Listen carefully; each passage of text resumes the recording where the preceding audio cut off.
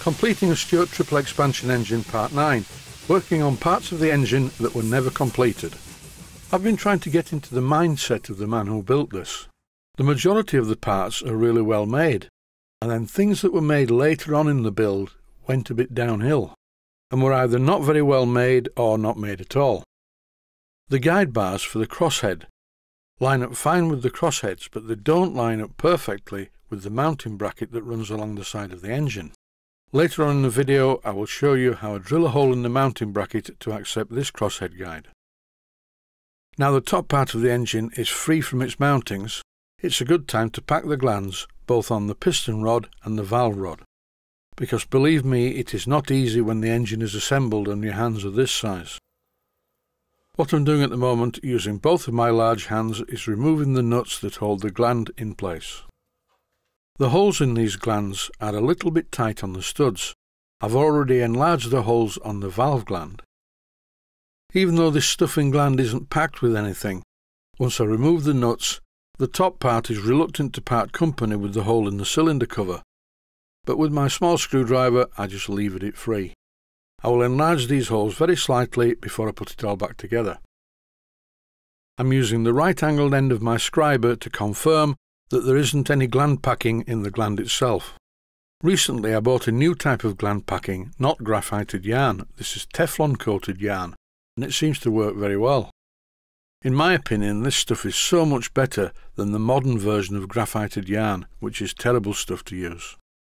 I bought a short length of this Teflon coated yarn, and it's woven together, so all I have to do is unweave it, and I end up with several lengths of this yarn, which is perfect for models of this size. I'm applying some oil to the gland just to make sure it's got some lubrication. Whatever you do, do not pack the gland too tightly. Two things can happen here. One being, the gland packing can actually score the piston rod if it's too tight, and once I was packing the gland on a Stuart S50 engine with a gunmetal cylinder, and I actually managed to split the casting where the gland was on the cylinder. The best way to approach it is to firmly tighten the nuts and then back them off a very small amount. If you look carefully at this image, you will see that the part of the crosshead that holds the crosshead itself firmly to the guide bar is only held in place by 2 bolts. What I now need to do is drill out the 2 holes, tapping size for 7BA, all the way through the steel part of the crosshead, and just for a change I'm using a Proxxon motor tool in my small drill press. This is very convenient as it's right next to where I sit at the bench, and it's a far more sensitive drilling machine than my main big drilling machine, and with this small Proxxon drill not having quite the power of the large one, there's less chance of breaking the drill off in the work. It didn't appear to be drilling very well, but then I remembered that this was the drill bit that I used in an attempt to drill out the broken stud in the low pressure cylinder, and the end of it was very blunt. Once I changed the drill bit for a new one, it cut through the steel parts perfectly. I then enlarged the gunmetal part to be clearance size for 7BA, and then, using a tap, I threaded the steel part. Notice the spot of oil on the bench. I generally do this when I'm tapping. It's very convenient just to re-lubricate the tap by touching it on the bench. And don't forget, when you tap holes, whichever size they are, you always need to back off the tap. Don't just turn it clockwise all the time, otherwise it may just lock up and break when you do try to withdraw it, and that wouldn't be a good thing to do at this stage of the process. The job was successful, and now I need to find 2 7BA bolts. I looked in my box of 7BA bolts, but I couldn't find any of the right size, believe it or not. Then I remembered that I removed some that were holding the steam pipes in place, and they're exactly the right length and exactly the right size, so I used a couple of those. When I finally finish the steam piping, I'm going to hold that in place to the cylinder block using studs and nuts. So the bolts were surplus to requirements. Here you can see the finished job, and you can also see that there's various bits of swarf all over it, but before I put it back together, finally, I will give all of the parts a thorough clean. With the crosshead at the full extent of its travel, it's now time to find the final position where the guide bar mounts to the long bracket on the side of the engine. As you can see in this clip, it's not lining up very well. This is partly due to the fact that the hole in the guide bar isn't exactly in the centre. And that's what I was talking about earlier. As the work progressed on this engine, the workmanship started to slip a little bit. But luckily, all of the essential parts, like the bottom end and the cylinders, are very well made indeed. I'm holding the cylinder casting in the perfect position. First of all, I use my felt tip deep hole marker and also my scriber to make sure the hole that I'm going to drill is in the right place. You may be also interested to know that I've allowed for the thickness of the gasket that's going in between the two cylinder halves. The gasket material will be 1/32 of an inch thick. As you can see, the hole is not in the centre of the bracket. I could, I suppose, reprofile the bracket, but I think it will look okay when it's done anyway. Before drilling the hole, I covered the crankshaft with a cloth.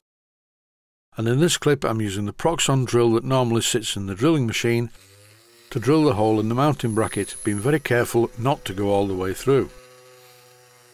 This drill is ideal for this sort of a job because it gets in places where a bigger one doesn't. The other alternative is to use the flexible drive attachment, but I do prefer this drill because I can see when it's in perfect alignment with the bracket. The last thing I want to do is to drill this hole at an angle, but in the end I didn't do that. I drilled the hole as accurately as possible. Now it's time to thread the hole using a 7BA tap, but there is a problem. I can't use my standard tap wrench because the handle fouls the base casting. I just change it for one of a set of pin vices, and these are very useful when it comes to jobs like this. I really don't need to apply much pressure to tap a 7BA hole in a piece of gunmetal. After I finish the threading, I check that the hole is okay by fitting a 7BA bolt, and it looks good. Ever since I first saw a photograph of this engine, I was concerned about this. One of the studs is directly in line with the part of the casting on the side of the cylinder where I will be fitting drain cocks, or a drain cock should I say. This is the only drain cock I currently have, so I've just ordered some more, and I will need to drill and thread some holes 5/16 by 40 threads per inch to fit them. But this could be a problem if the stud goes all the way down into the cylinder where I want to drill the hole. I removed the nut and then the stud, and to my relief it's a very short one. The stud I mean. This should be okay. I need to drill a hole which will be 5/32 of an inch by 40 threads per inch, just deep enough to take the threads of the drain cock.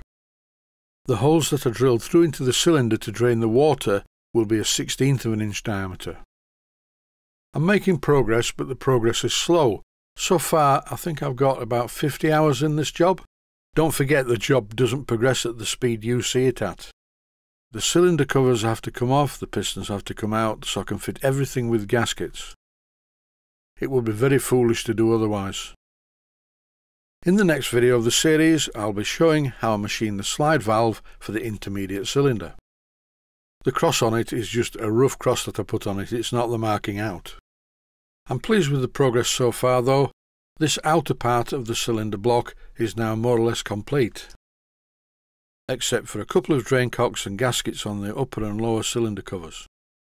That's it for this episode. Make sure you stay healthy, thanks for watching, and I hope you found it useful. Please take the time to visit my Mainsteam Models website and click on the section of the website that says Video Playlists, and by doing that you can find other videos that you may like to watch. And by using the playlists, you can actually watch the videos back to back.